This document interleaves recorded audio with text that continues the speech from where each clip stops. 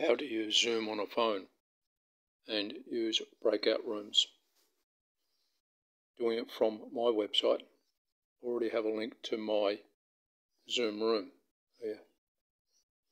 So all you need to do is click on that, or click on a link that I've sent you in an email or another web page, whatever. It goes into Zoom. Ask to get started, ask you to launch the meeting. It's going to connect. Because I'm the host, it's going to ask if I want to reclaim the host. I'm not going to. Stay in participant. When it starts, you'll have a screen looking something like that, showing what's coming from the other, whatever the other situation, who else is already in the Zoom room. It also have a thing down the bottom, join Wi-Fi or cellular data. Touch that and it's joined that. Okay. All right. I'm not going to join the audio because I don't know what that will stop the audio coming here. The couple of buttons you've got is join audio. You touch that. Stop video. If you touch that, a little bar goes across it. If you were just at audio going, the same thing would happen there. Share, we're not going to worry about. Participants shows you the number of participants are already in the meeting. Right? To close that, takes you back to where you were in the meeting. And there's a button called More. Right?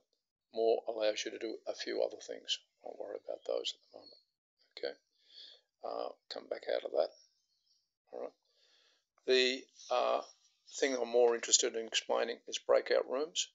With breakout rooms, it gives you the ability, if you're in what's called the main room, you have multiple people there. If lots of people in the main room, it can be very difficult to have a conversation just with a couple of people. So if there's a few people that want to go to somewhere else, you go to a breakout room. I've got 10 breakout rooms set out. So it says breakout room. I'll go to room number 10. Right? Join that. When I do that, it goes away from there and goes into breakout room 10, and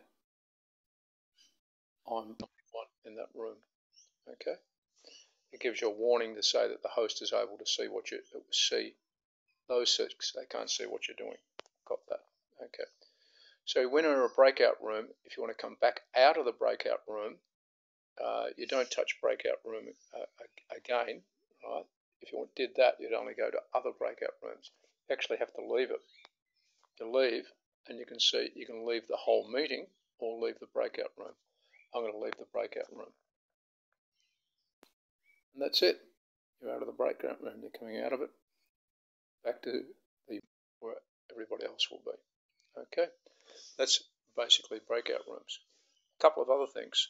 If you slide sideways, you can get from right to left, you get a screen showing multiple people on the screen. In this case, there's only 2 people in this particular meeting, therefore only 2 are showing.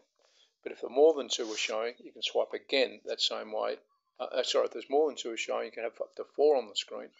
But if you have more than 4 people, you swipe over again to see that. To get back to where you were, you go back to there. You swipe from right to left, right? It comes up with a safe driving mode, which means your microphone is muted and your video is stopped, right? You can speak to the thing without actually showing a video or just touching touch to speak. Okay, I'm not going to do that. Okay, if you want to get back to where you were, you just swipe the other way. And that's basically it. That's all there is to the Zoom meeting room, right, on a phone.